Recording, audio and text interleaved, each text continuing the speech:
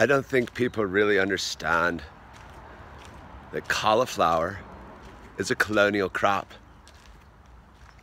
and yucca is grown in the tropics, but I think we should grow it everywhere because people just don't understand what it is to try to grow crops in a 4x4 garden plot in the Bronx with the tropical crop. They say it's too hard, but they just don't understand that it's a tropical crop.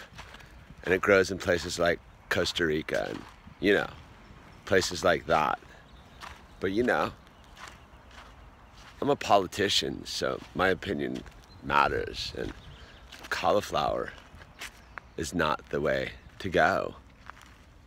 Because, you know, that's a white imperialist food. And, you know, people just don't understand what it is to be 1 or 2 generations moved from an indigenous culture where we worked with the land. Like, you know, ultimately, people just don't understand what cauliflower means. I mean, forget that it came from Cyprus and it migrated through the Middle East to like Morocco and all that stuff, but like it's a colonial crop. And I really need you to understand I'm an empowered politician, and I'm gonna tend a 4x4 plot, and I'm gonna grow some yucca because it's grown in the tropics, and my garden here is in the Bronx, and that's just what I'm gonna do because, you know, I got elected to Congress and I'm super know everything, and I'm like that person, you know,